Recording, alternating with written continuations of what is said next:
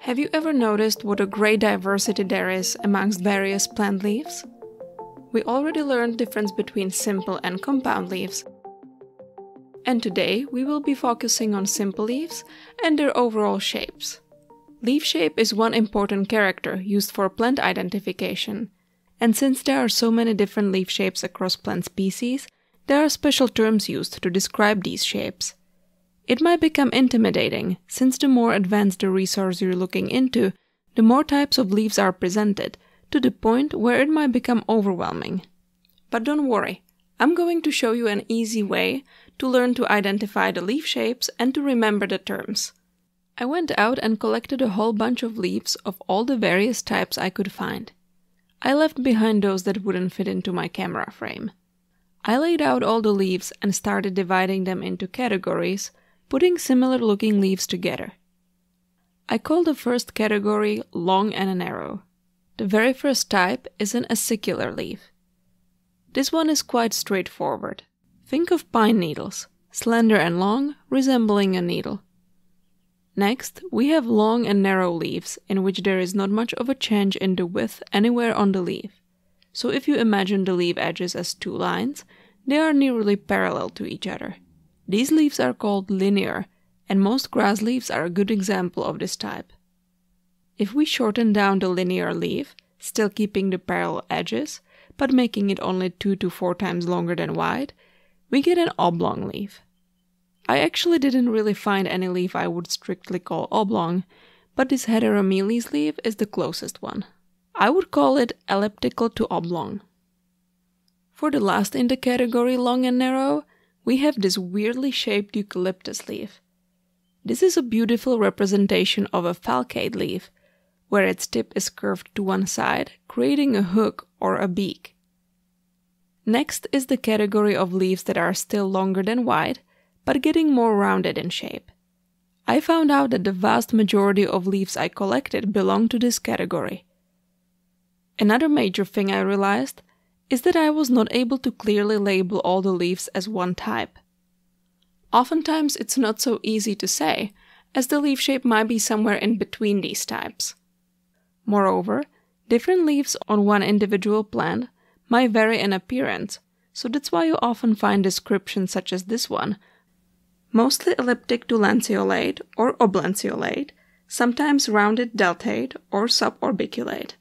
So when you hear all these terms that I'm presenting you today, take it as a guide for understanding the shapes better and knowing the right terms to describe what you observe, but keep in mind that the in-between shapes are very common, and sometimes you might need to use more than one term to describe the leaf that you're seeing. Okay, back to our current group. Starting with a lanceolate shape, where the leaf is longer than wide, with the widest point below the middle, and then tapering towards the tip. Do you see the variety in those different types of lanceolate leaves? Some are widely lanceolate, others are narrowly lanceolate, and this salvia leaf is lanceolate with a tapered base. That's the diversity and variation I'm trying to highlight. If we flip the lanceolate leaf, we get an oblanceolate shape, where the widest point is above the middle and tapers towards the base of the leaf.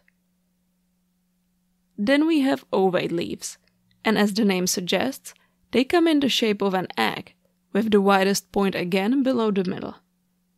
And again, if we invert the ovate leaf, similarly to what we did with the lanceolate leaf shape, we get an obovate leaf. I think you're seeing the pattern now with the prefix ob, meaning inversely. With this leaf, we see it is in the shape of an ellipse, where it is the widest in the middle, and then equally tapering on both ends. This is an elliptic leaf, and again, leaves can be narrowly or widely elliptic. If the ellipse is broad, we talk about an oval leaf. The widest point is again in the middle, and then both ends abruptly taper. But let me stop here and ask you a question.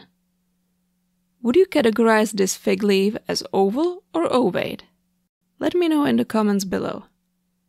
Okay, moving on to the last leaf type in this category, and that's a spatulate leaf. It is a spoon-shaped leaf with a round tip that gradually tapers down towards the base. Next is the easiest category to remember, containing lyrae and rancinate leaves. With rancinate leaves, think of a common dandelion. The leaves have many teeth or lobes that are pointing downwards towards the base. The lobes or segments of lyrate are round, and the biggest lobe is the terminal one. Lyrae leaves are typical for many plants in the family Brassicaceae. The second to the last category is that of circular leaves. If the leaf is nearly circular, we call it an orbicular leaf. A good example is this Pilea, which many of you might know since it's a popular houseplant. And with this leaf shape, you can frequently notice the petiole being attached more or less to the center of the leaf as opposed to the base. If the leaf is shaped more like a kidney, with these incurved margins at the base, we call it a reniform leaf.